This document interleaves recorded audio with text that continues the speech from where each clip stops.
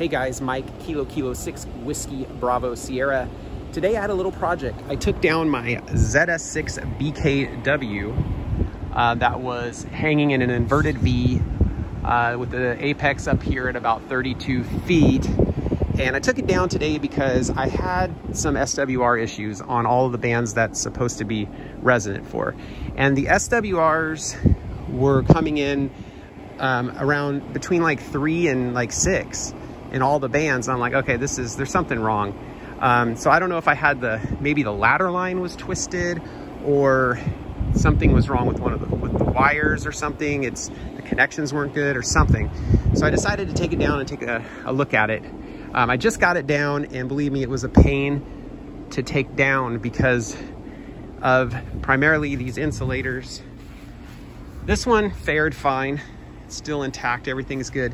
The other one, I yanked it a little too hard and the insulator came off. So I guess I can't really complain because that's all that really happened to the antenna. So anyway, this temporary bucket, and I say temporary, but it's been up here for a year. I've been using it up against this fence here.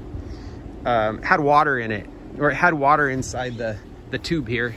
I don't know if that would have any bearing on the SWR because it doesn't really touch the antenna.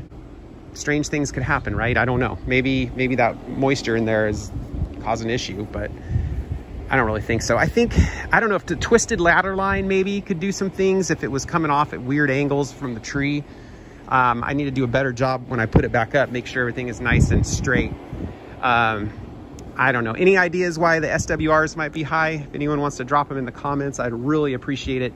Because I'd like to do my whatever due diligence I can do before I stick this sucker back up in the air. So anyway, just thought I would show you guys my mess that I have here right now with my ZS6BKW antenna. I think it's a pretty good antenna. I mean, I've made a lot of QSOs all around. Not a whole lot of DX. Mostly a lot of, I'm in California, so I do get a lot of QSOs on the East Coast and Arizona, and a lot in Idaho and some in Hawaii.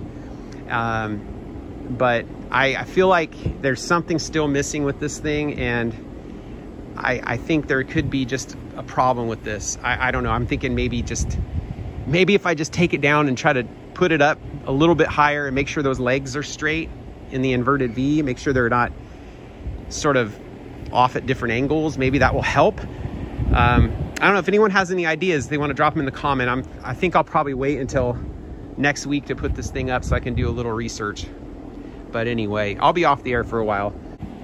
Kilo 6 Whiskey Bravo Sierra 73s.